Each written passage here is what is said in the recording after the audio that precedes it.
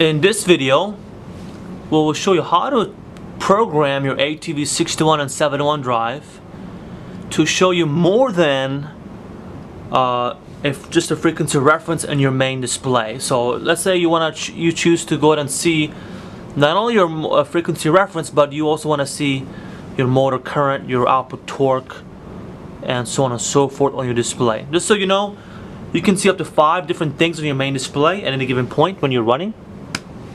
Default is 1.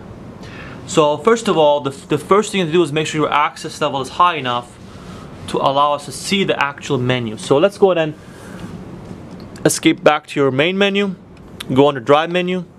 Actually, I'm sorry, escape back to your main menu, go to access level, and you can choose expert. Make sure it's checked off. Once that's done, escape out.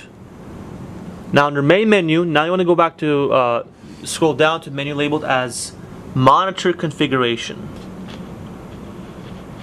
So what this will do for you is you can change your bar of the keypad, which is like right here, your top bar.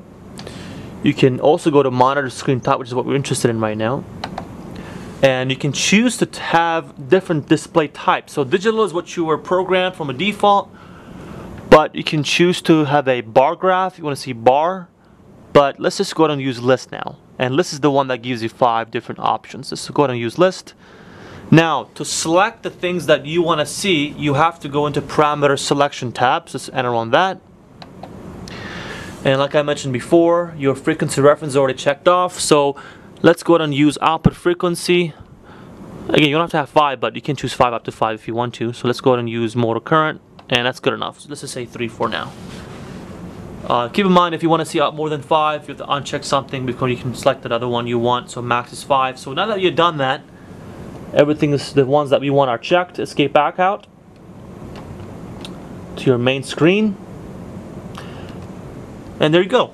So now you see not only a frequency reference, but you also see output frequency and the motor current, as we mentioned, since we does the ones that we checked off. So this is basically how you adjust your keypad on the 6171 drive to show you more than one value at a given time while it's running.